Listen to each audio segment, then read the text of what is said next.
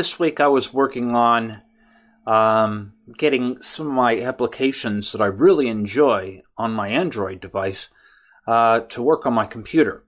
And I looked at several different methods of getting Android working, from using ArcWelder, which really wouldn't even use my APKs that I wanted to run. And then I tried some of the Android x86 projects in VirtualBox. Unfortunately, those didn't really suit my needs, mainly for the reasons that one thing I didn't like is the fact that there is no pointer integration. Pretty much, there are no VirtualBox additions of any kind, so basically your mouse gets trapped in the screen, and pressing the host key doesn't always release the mouse. That kind of really annoyed the heck out of me. This has been a similar problem across the different x86 builds, so I'm not going to mention any names or anything like that. And then there's another project called Nbox that I built, and I was able to get working on my system after going through some mindless tedium. However, that program kept crashing on me.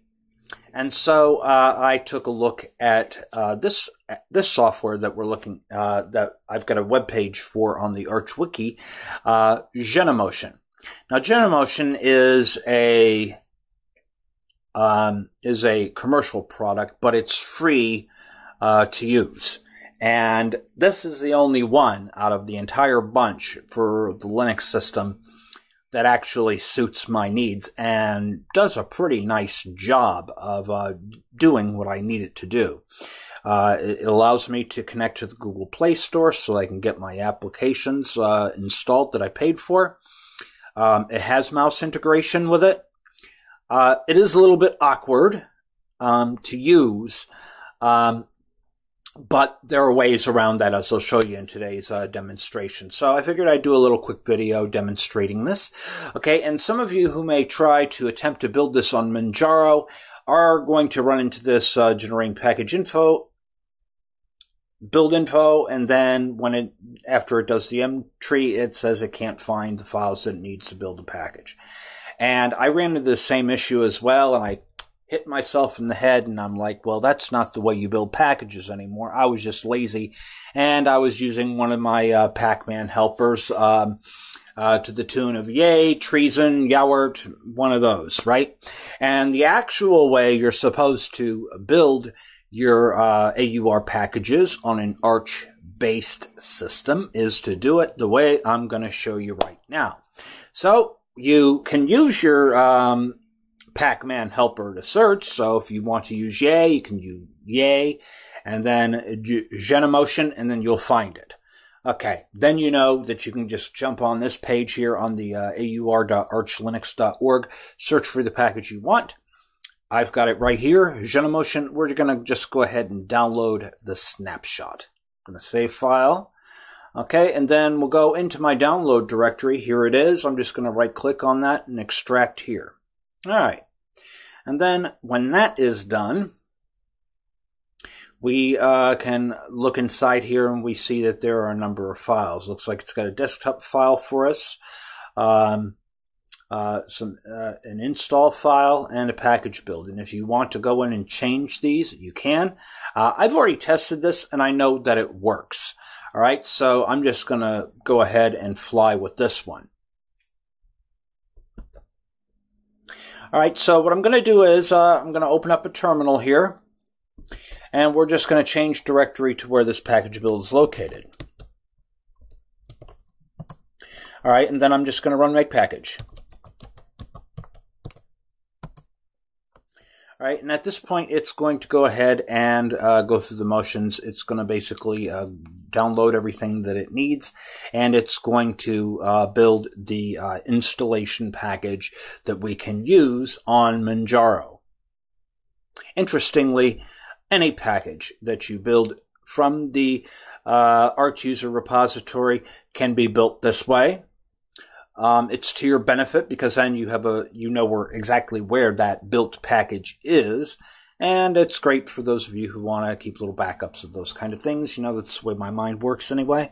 I like to build a package and then have that package. And then I have a special place where I store packages that I've built myself. It's very handy if you're going to do like a fresh install of Manjaro, and then you've got those packages already built, and then you can just run pacman use star.tar .exe, and it'll install all of your packages that you've already built without having to go through the hassle of rebuilding them again.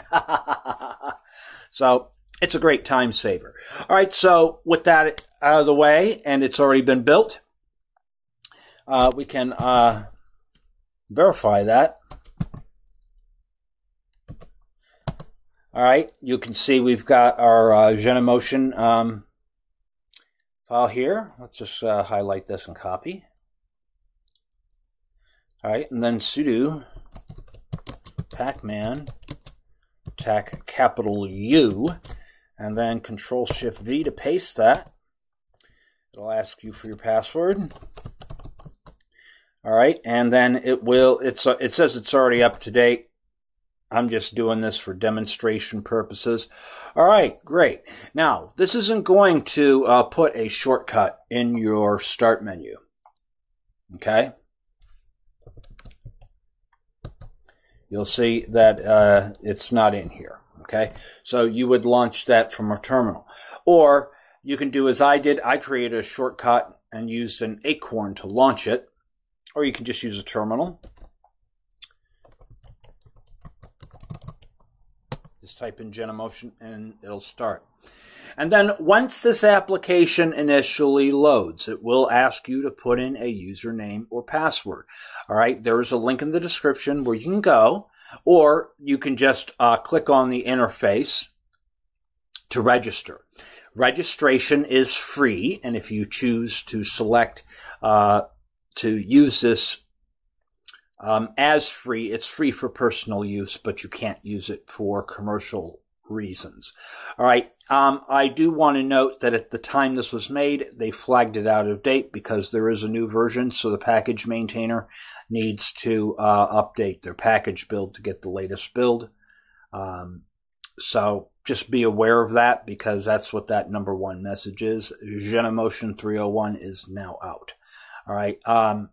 But it's working well enough for me here, so that's all fine and dandy. Now, let's go ahead and close this out here. Okay, now, I've already gone ahead and I've already created an Android machine, but just for demonstration purposes, I'll show you how easy it is to set this up. Okay, so what you can do is you basically choose your form factor. Are you looking to run phone software, tablet software, or a large tablet? Pretty much you pick out your form factor.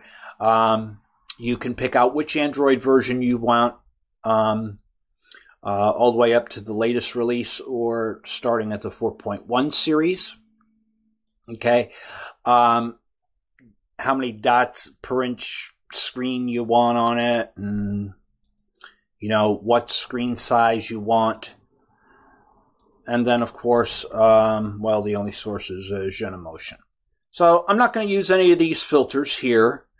I'm just going to go ahead and just select custom phone, and I'm just going to install it. All right, why don't we name this test? Okay, and then why don't I set a 1080p resolution on this. 1920 by 1080 is acceptable. Android version, you want that to be 4.4 or higher if you're going to use the Google Play Store. Okay, so it's just something to keep in mind. You can use any of them. The current machine that I have on now is using Android 9.0. It seems to work just fine. But you can use any version of Android that you want. So for this build, let's go ahead and rock with Android version 4.4. I'm going to uncheck to show the navigation bar. And the reason being is because on the side, you'll see that they have a panel full of really cool settings already. So there's no need to have the navigation bar showing on the bottom. So let's go ahead and install this. Okay, and now our device has been created, and now we can go ahead and start it.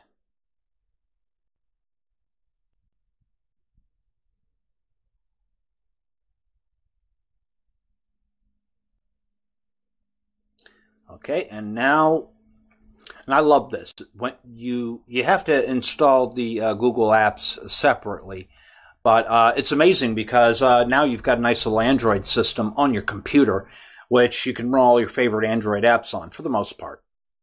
So here it is. I hate these intro things, but yeah. Okay, and then here's your navigation right here. So you can click on all your recent apps if you want to get the internal menu, home menu. It's running with a little delay for some reason. That's neither here nor there because I can install some extra things. If you do want to have the Google Play Store and the Google Apps, you need to install it. So you basically read the little disclaimer here, select accept. And then basically it's flashing the archive, and then it will allow you to be able to install those applications if you decide you want them. Okay, so we'll restart now. Wants to open up this Open Gaps page. All right, and here we are. Okay, now, if you roll the mouse wheel, this is how you can flip through your little screens here, which I think is pretty neat. All right, and then Google Play, you need to log into your account. Something of interest, though, that I need to point out here is that if you need to reboot the phone, you don't want to do it from this menu, okay?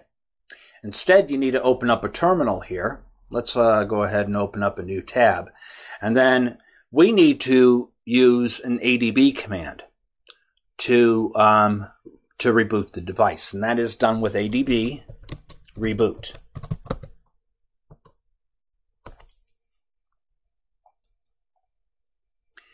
And then you will see it is rebooting the device.